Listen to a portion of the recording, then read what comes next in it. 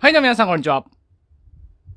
ゆうたです。はい、今日はね、最初こちら見てもらいましょう。こちら、見えますかねこれ。こちらね、シャム5本ズの兜ですね。僕はね、去年の11月、10月か。10月に野外品を購入しまして、取れた幼虫ちゃんたちでございます。これ上の棚ね、全部シャムですね。これは違うけどね。この子は違うんだけど、あとはシャムで多分30頭はいないかなぐらい、20後半ぐらい数がいるんじゃないかなと思いますけど、これオスね。これ多分オスの幼虫なんですけど、見えるかなちょっと分かりにくいか。これね、洋室ね、作り始めてるんですよ。でメスもね、この子とか多分洋室作り始めてるんで、あと1ヶ月、2ヶ月、1ヶ月半ぐらいなのかなすればね、またさなぎが見れるんじゃないかと思いまして、結構ね、5本ズの兜は、コーカサスとかと一緒で結構暴れてね、サイズがあんまり出ないよ、みたいな話があったりもするんですけど、ところどころね、こう上に上がっちゃってる子とかもこの辺も確かいたんだけど、この子はね、上手に下の方で洋室作ってるんで、結構ね、いいサイズで出てくれるんじゃないかなと思って期待しております。はい、ということでね、今日はこちらでございます。ダダダダダダン。はい。皆さん知ってますでしょうか？こちらね、白いボトルいっぱいありますね。これ、菌糸瓶と言いまして、主にね、クワガタの餌になるボトルでございます。これ中はおがくずが入ってて、これ白いのはね、キノコの菌ですね。キノコの菌が回してあるものになります。で、今回ね、いつもと違う菌糸瓶をちょっと購入してみまして、うちにね、唯一いるオオクワガタをね、今日はね、こちらのボトルに引っ越しさせていこうと思っております。なんか2種類あるんだけど、なんかえのき主体なのか、クヌギ主体なのかみたいな違いがあるらしいです。ちょっとよくわかんなかったんで、2種類ね、両方買ってきました。ということで、幼虫ちゃんはこちらにいる子たちですね。はい。この4つのクリアスライダーの中に、多分22頭かなこことここは、初例で出た子で、この子ね、枯れした2例ちゃんの幼虫をね、3頭、4頭入れてるので、こちらのクリアスライダーから取り出して、オスメスをね、ちょっと僕判定したことがあんまりないんだけど、クワガタに関しては、しっかりね、よく見ながら、大きいボトルとちっちゃいボトルにお引っ越ししていこうと思います。はい。タイのね、クルビデンスですね。はい、持ってまいりました。こちらと、こちらね。はい。一応ですね、こっちが9月に、2例で取り出した子たちになります。これ実はね、こう下は平竹の禁止ブロックを詰めて、その上にね、クワガタ用のマットを入れて、その中にちっちゃい幼虫ちゃんを、これは何頭かなこれ4頭。こちらは3頭入れたものになります。で、こっち側は、同じくね、初例で出たね、幼虫を8頭、7頭なんで結構いるよね、これ。22頭いるはずなんだけど、ちょっとね、初例で出した子とかは、喧嘩しちゃったりはしてないと思うんですけど、減ってるかもしれないけどね。はい、じゃあまずはこちらの、大きかった子、2例で出した子をちょっと、ひっくり返してみましょう。間違いなくね、数は、余裕だと思うんだけど。はい、まずは取り出して、雌雄判別からだね。おー、出た。こっちは3頭いますね。しっかり3頭いますね。よし、じゃあ、これは雌雄判別は、できそう。これはあからさまにオスだね。あからさまにオスです。でかい。めちゃくちゃ怒ってるけど。こんな感じ。これはでかい。体重も測りましょう、ちょっと。この2頭がオスかメスかだよね。でも頭のサイズ的にはあからさまにちっちゃいんでメスなのかな。ちょっとこっちも、もう1個の方も開けてみましょう。こっち4頭いるはず。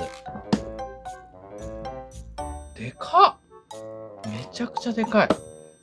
もうちょっと早くてもよかったんじゃないのこれ。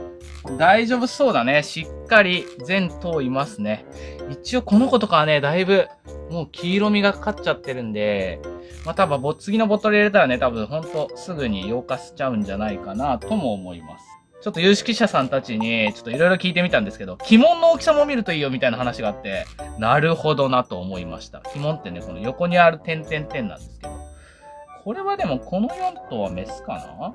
この子は微妙だよね。この子、でもメスだね。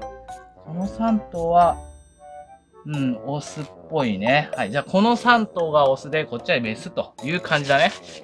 いや、この子がね、サイズ感的には結構大きいんだけど、メスなんだろうか。でも、こうやったらわかるかな？頭の大きさわかるかな？だいぶ違うのがね、こっちが多分オスで、こっちはメスですね。体の色も、結構ね、さなぎが、8日が近いとですね、黄色みがつくんですけど、ちょっと黄色いよね。こっちのオス3つは、白いですね、だいぶね。はい、じゃあ体重測ってね、入れていきましょう。じゃあこのオスでちっちゃい子からいこうか。はい、何グラムですか？11.5。ほーい、いってらっしゃーい。ちょっとちっちゃかったかな、穴が。は入りますかね。もう入るね。一応ね、ちょっとだけこう、一緒にあったマットも入れときます。で、一番大きかった子行きましょう。はーい。しっかりオオクワガタなのかな。結構お尻大きいんだよな。よいしょ。おー、18.4。一応ね、新品の菌糸は最初こんな感じになってます。僕はね、それはこの、これリンゴの芯抜くやつだったかな。はい。これを使ってね、こうやって広げて、その中に入れていくという感じですね。しっかりね、最初、潜れるぐらいは開けた方がいいね。はい、では、いってらっしゃい。はーい。いいね、お尻。いいですね。はーい。オス3頭目。いや、いいね。いいですね。よいしょ。一応ね、今日は、オスは大きい1400のボトルに、メスは小さい 800cc のボトルに入れていきます。15.7。実はこの子たちの親はね、僕が去年、ブリードした子なんですけど、実は未だにね、卵を産んでます。先日もね、材の入れ替えしたんですけど、産卵材のね、入れ替えしたんですけど、幼虫がね、1匹取れました。なんで、またね、もう1回、さすがに2年ね、連続で産むとは思わないんだけど、もしかしたら産むのかもしれないですね。一応、タイ出身のクルビデンスオオクワガタちゃんでございます。はい、いってらっしゃい。入れるかな？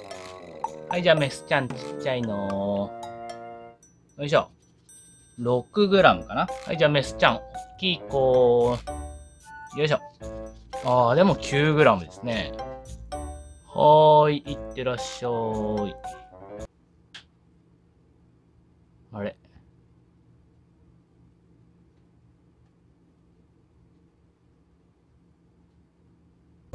はーい、いってらっしゃーい。じゃあ、お次の子。もうだいぶ、さなぎが近いのかな？はい、6.9。はい、いってらっしゃーい。これは入るね。はい、一応、本日7月ラベルの最後ですね。この子。いきまーす。何グラムでしょう。だいたいメスは、やっぱ10グラムいかないぐらいだね。さっきの一番大きい子で 9. 点何ぼ、9グラムか。だったんでね。6.6。いってらっしゃーい。よし。じゃあ、8月ラベルの子も開けていきましょう。はい、お次は、こっち7頭も入ってる。大丈夫かな？もうちょっと早くてもいいんですけど、どうなんだろうね。なんか、2例の、後半ぐらいじゃないと、さすがに3例幼虫がバンバン出てこないと、雌雄判別ができなくて、っていうところでちょっと待ったんですけどね。ちょっと喧嘩しちゃったりしてるかもしんないよね。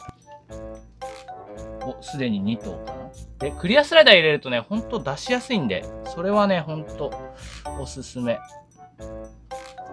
あ、めっちゃ出てくるな。でかいな。オスばっかり？あ、いや、でもそんなことはないか。1頭かな？これで6頭だね。あ、もう1頭いますね、ここに。カレーしたばっかりだね。はい。ちょっとこの子から見てもらおうか。はい、この子。カレーしたばっかりでございます。3例幼虫ちゃん、なりたてだね、この子は。オスかメスか判定をちょっとしっかりしないと、ボトル管理が難しくなりますね。見た感じでわかるかな？一応7頭生存ですね。みんな元気してる。オス多くないかな？めちゃくちゃ悩むんだけど、この2頭だね。この2頭はまずオスだね。まずはこの2頭オスだね。オス間違いない子からいきましょうか。はい、何グラムですか？ 11.6 だね。ほーい、いってらっしゃい。あ、そういやね、2種類ね、禁止ボトル用意してるけど、ランダムで適当に入れております。どっちがね、いいかよくわかんないんで、両方国産のオオクワガタを主体にしたやつと、外国産のオオクワガタを使うよ、みたいな感じだったんですけど、クルビデンスをね、推奨されるのがどっちかちょっとよくわかんなかったので、今回は2種類両方使うという感じですね。うまくいった方をね、使い続けようかなと思っております。はい、もう1頭、これはオスだね。この子はオスっぽいね。綺麗だな。まだ枯れしてそんなに時間は経ってないので、禁止瓶移すタイミングはバッチリなんじゃないかなと思います。10g あるのかな？ 10.9。はーい。いってらっしゃい。でもこんな感じで、なら、3例に枯れしたばっかりでも結構、オスはサイズ感があるのかな？こっからだね。難しいのは。どうだろう。この子はオスかな多分。ちょっとわかんないんで、一旦保留しまして、もう一個の方を開けていきましょう。はい、こちら。こちら8頭いらっしゃいますので、8頭みんな生きてるといいんだけど、多分ね、8頭入れた方がよりちっちゃかった幼虫を入れた方だと思うんですよ。おかげでね、あんまりこう、食ってないんだよね。そんなに。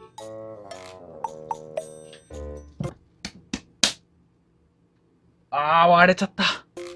割れちゃった。おー、でかい。お前は絶対オスだな。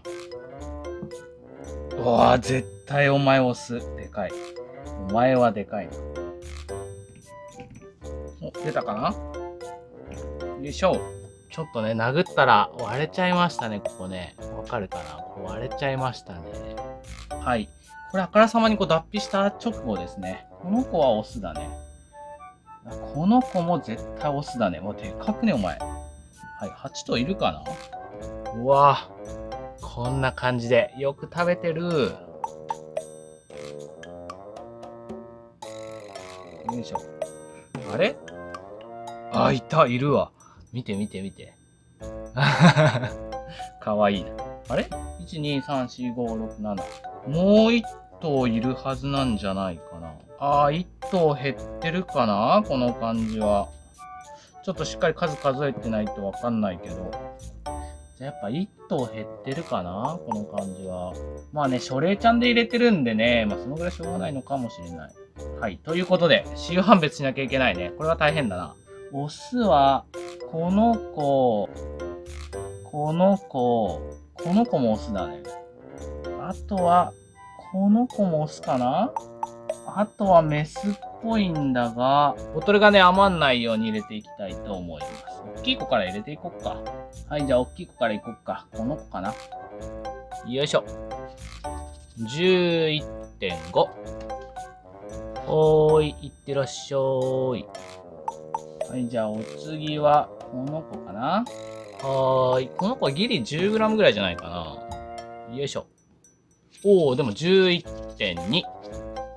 はーい。いってらっしゃーい。やっぱね、種類が違って、これ、オガの種類が違うんですけど、膜の取れ方とか、詰まり方というか、粒子のサイズとかもちょっとずつやっぱ違いますね。いろんな菌糸使ってね、自分の環境に合ったね、菌糸選ぶといいんじゃないかなと思います。はい。お次はこの子かな。よいしょ。9.7。はーい。いってらっしゃーい。はい。お次は、一応、オス判定の子なんだけど、あとはわかんないな。みんな同じに見えちゃうな。頭がね、まあ、二例幼虫ってことはないと思うんで、頭のサイズと、まあ、さっき言ってたね、鬼門のサイズみたいなので、選ぶといいよ、みたいな感じだったんだけど、わかんねえ、これ。これ以上マジでわからん。大きいの、頭が大きそうなのからちょっと行きましょうか。ボトルがね、大きいボトルがあと3つあるんで、頭が大きい順に3頭ほど、大きいボトルに入れていこうかなと思います。この子かな？まあ別にね、メスでも大きいボトル入れていいと思いますので。よいしょ。8.2。はい、いってらっしゃーい。よいしょ。メスだと思うんだけどな。なんか本当はね、こう卵巣とかを見るらしいんですけど、いや僕卵巣をね、前回いろいろ見てやって、全然違ったんですよ。一番最初のね、この子たちの兄弟が。全然違ったんで、難しいんだよな。まあどう考えてもメスの方が多かったんで、まあオスが少なかっただけなのかもしれないんだけど、やっぱメスっぽいんだよな、みんな。やっぱりね、大きい順に行きましょうか。はい。よいしょ。7.5。正直ね、メスが多い方が、管理はしやすいんでですね、まあ、オスがいなかったら困るんだけど、管理はしやすいし、類題はしやすくなるんで、メスが多いのはまあ嬉しいですね。いってらっしゃい。はい、じゃあこの中から一番大きい子をラストの1400のボトルだね。どの子かな？この子にしましょう。はい、この子、ラストの 1400cc のボトルに入れるラストの子です。よいしょ。この子 7.5。まあ多分でもこの感じ見ると 10g ぐらいが多分境目なんじゃないかな。